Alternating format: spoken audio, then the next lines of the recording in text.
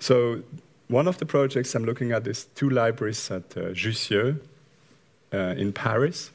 Here you see the site. It was designed by OMA, Dutch office, and Rem Koolhaas, the leading architect of the office, in a competition in 1992, which they won.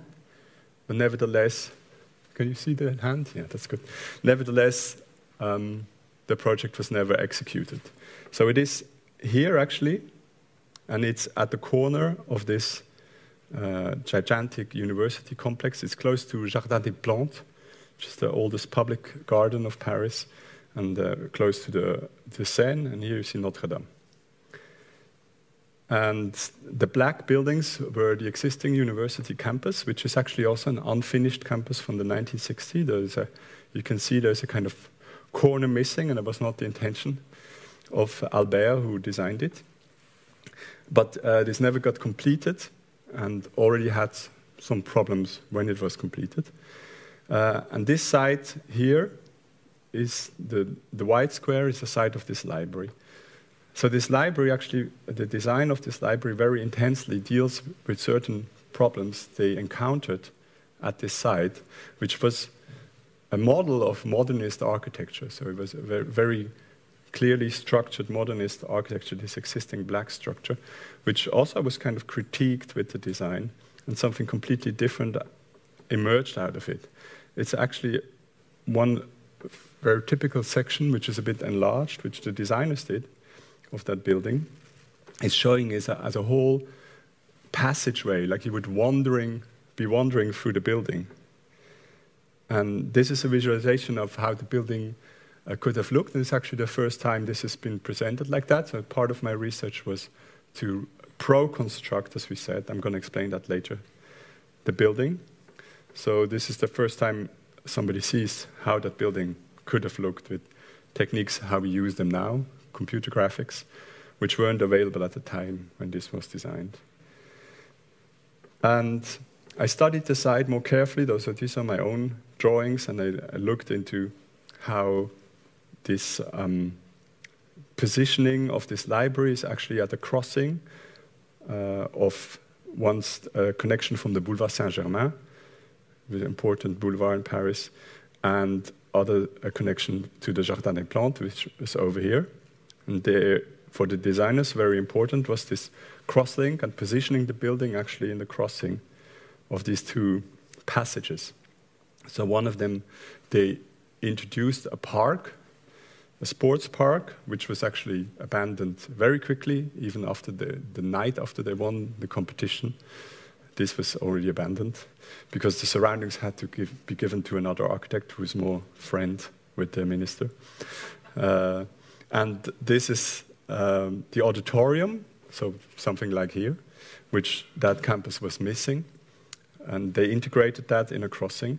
And then from this crossing, upwards and downwards, they develop the 2 libraries in a kind of, what you see here, these are photographs by the architects, in a kind of folding up of this ground level that existed under this existing structure. So this existing structure campus was elevated, and under it there was a big, what they call the parvis.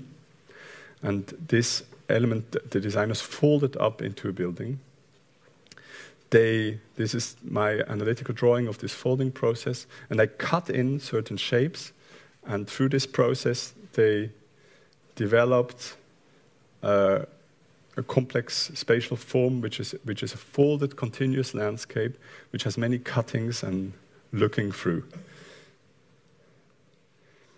And in that, they actually designed the actual route. So it's actually how you walk through the building was part of the design. Many sketches about it in the archives, but changes and how the routing was changing. And these routes are relating to certain views that are views through the forms of the building. So you have an inner view, like you have in a landscape.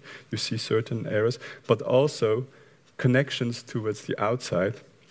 So into the city of Paris.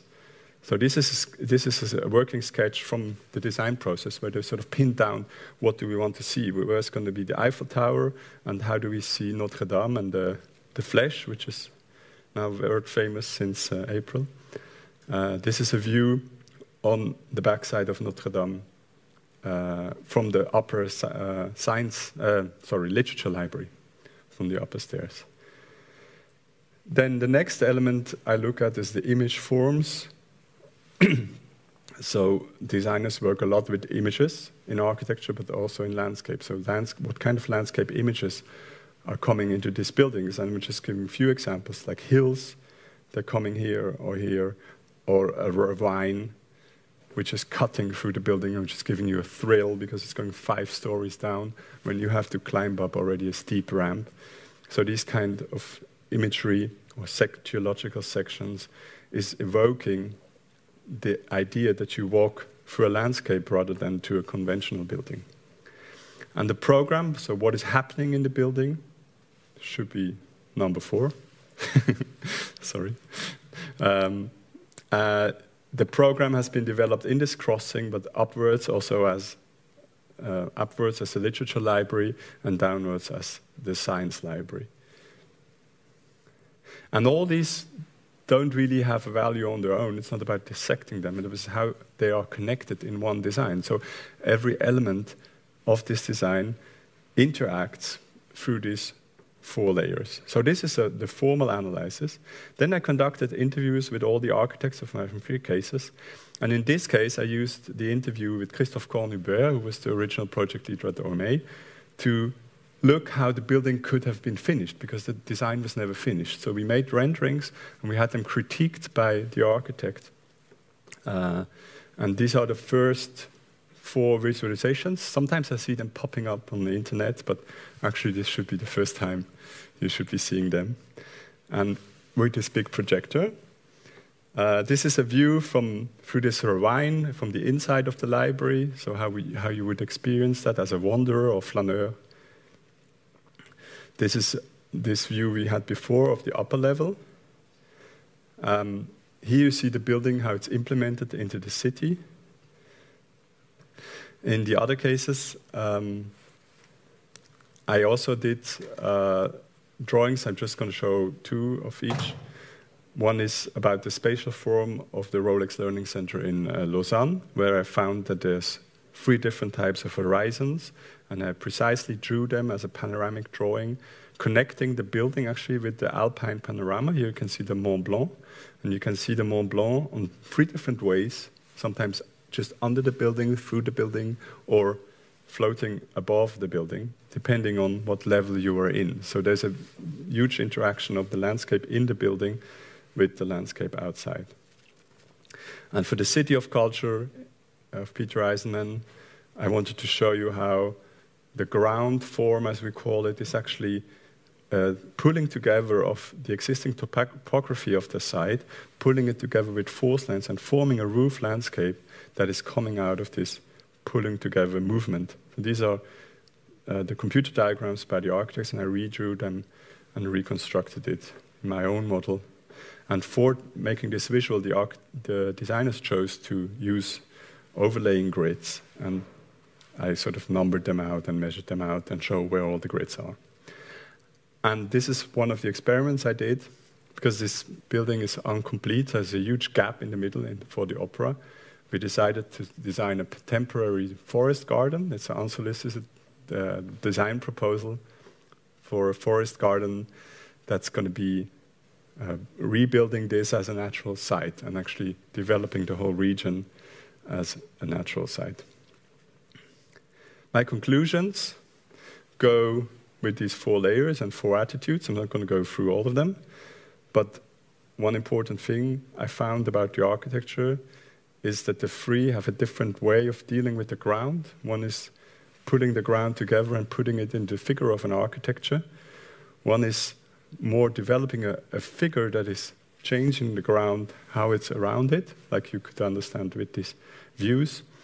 And Peter Eisenman talks himself of figure, figure, ground, ground, figure becomes figure, ground becomes... So there's no distinction anymore between the object and the surroundings. The whole thing, you don't know.